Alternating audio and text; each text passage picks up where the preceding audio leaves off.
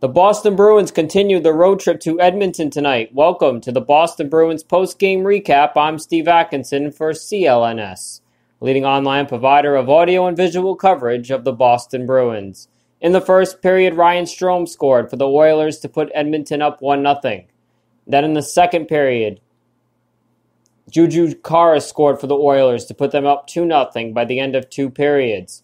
In the third period, the Boston Bruins got on the board with a goal by Noel Acciari, his 7th goal of the season, to make it 2-1 Oilers. Then Matt Grzelck scored to tie the game at 2. Then David Krejci scored the game-winning goal for the Bruins, come from behind win in Edmonton.